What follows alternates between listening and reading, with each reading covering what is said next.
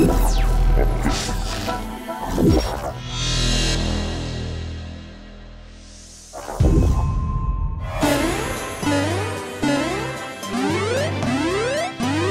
is probably one of the oldest myths in the book, jumping over the flagpole in the original Super Mario Bros. For the NES. If you've played the game, no doubt the thoughts crossed your mind at least once. But is it really possible to leap that towering metal giant? And if so, what exactly lies beyond the flagpole and that castle Mario vanishes into?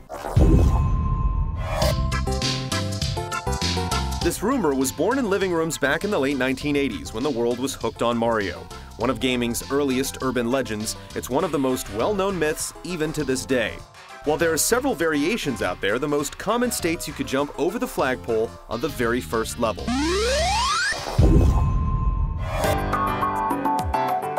There are 8 worlds with 4 levels for a total of 32 possible opportunities. But then you have to factor in that 8 of those levels are castles without a flagpole. In total, there are only 24 flagpoles Mario can interact with, and we're gonna try to jump them all.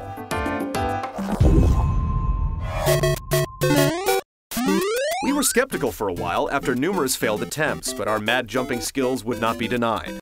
On World 3-3, the impossible became a reality. That chubby little Italian plumber from Brooklyn just barely cleared the flagpole. But joy quickly turned to panic as the ticker marched down to 0, and poor little Mario's triumph was short-lived. Originally, we thought it impossible to jump over the flagpole anywhere else in the game, but shortly after this episode was released, we were made aware of a glitch that was discovered several years ago called Walking the Turtle that allows Mario to not only get over the flagpole in World 1-1, but several other levels.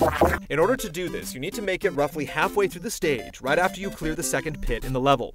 Once you've cleared it, you need to move just far enough right that there's just enough space for something to fall down it.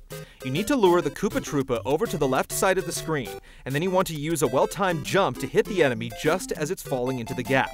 Then wait for the turtle to come out of its shell, and carefully make your way over to the area with the flagpole without losing sight of the foe. Be sure to get the mushroom on your way to turn into Super Mario, or else this won't work.